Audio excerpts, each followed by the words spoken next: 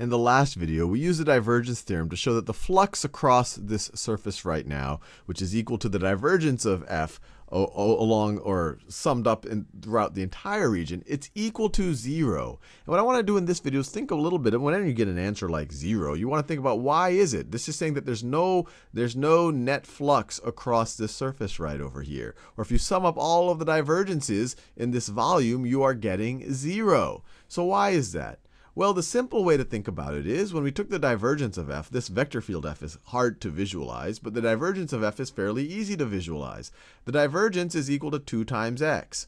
So over here, you're going to get, as you go further and further in this direction, as x becomes larger, your divergence becomes more and more positive. So you have kind of a divergence of 2 right over here, you have a divergence of 1 along that line, and you have a divergence of 0 right there. And that's also true, obviously, as you go higher, because you're just changing the z, you're not changing the x. So all over here, you have positive divergence.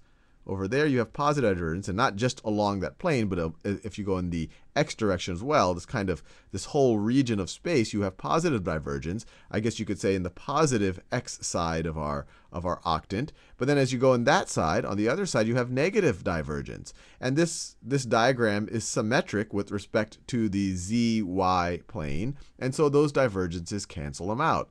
You would have had a positive flux across the surface, or a positive value right over here. Instead of calculating it for this region, we had calculated it for a region that was just between x is 0 and 1. So let's just think about that region. So that region that would have been cut off right over here, that would have been cut off right over there. And so the back, I guess you could say the back wall of that, the back wall of this would have been the zy plane.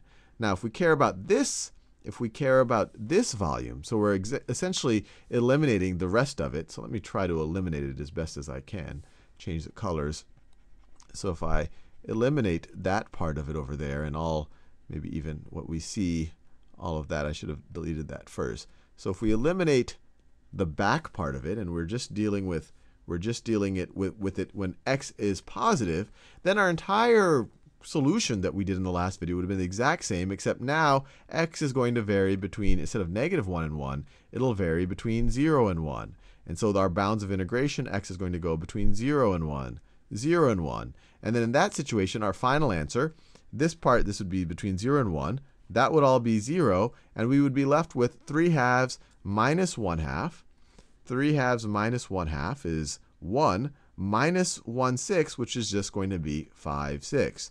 And so when you just think about this part of it, this side of it, this one that I've just drawn, you had a positive flux of 5/6. On the other side, you had a negative flux of 5/6, and then they canceled it out. One way to interpret that is, if you think about that entire, if we thought about the entire surface, like what we saw in the last video, that you had an aggregate inward flux in the last video, that's why it was negative, and then it's completely offset by an outward flux right over here, the positive. Or you had a negative divergence in that other region, and you have a positive divergence that completely offsets it in this region right over here.